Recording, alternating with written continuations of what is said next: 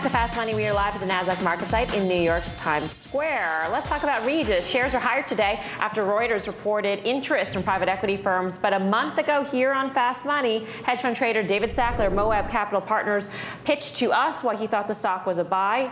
David joins us now with a trade update. David, what are you doing now with Regis? Hi, Melissa. We continue to be long shares of Regis.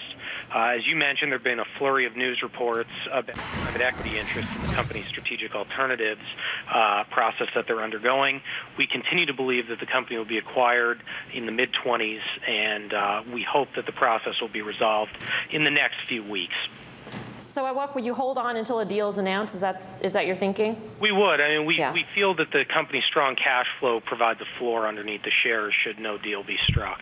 Okay, so you had you brought to us a good trade that last time. What's your new trade here? We are long shares of Sturm Ruger, the gun manufacturer. We believe that gun sales have stabilized at a higher than normal level following a bubble in gun sales after the election of Barack Obama.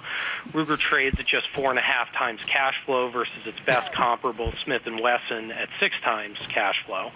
Ruger is the leader in concealed weapons sales, which is the hottest segment of the gun industry, and we also believe that Ruger would make a very good acquisition candidate for the Freedom Group, which is a roll-up of firearms manufacturers that's slated to go public shortly. Wow, I didn't even know that existed, the Freedom Group. That's fascinating. They actually own Remington.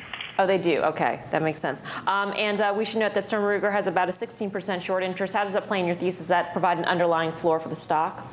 Well, we feel that people have misunderstood the rise and fall in new gun permits issued. When Obama was elected and the Supreme Court was deciding on the D.C. gun ban, which they subsequently struck down, the handgun ban, sales of or permits, excuse me, hit their all-time peak. They've subsequently come down from that, but what you're seeing in numbers is that all those people who bought one gun for fear that they would never be able to buy another one have become loyal gun buyers and continue to buy more and more guns.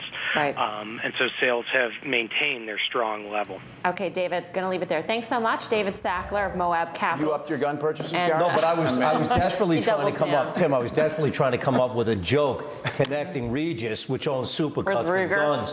You know, for those that have been in the supercuts before, but I just couldn't Gotten make a that bad connection. haircut? Exactly. Yeah. Exactly. I was trying. Okay. We should note that you can catch David's full trading thesis on Ruger. That will be available on the homepage of SumZero.com, which is an online community where hedge fund analysts share trading ideas. That's beginning on Wednesday evening, so you catch that there. Meantime, all this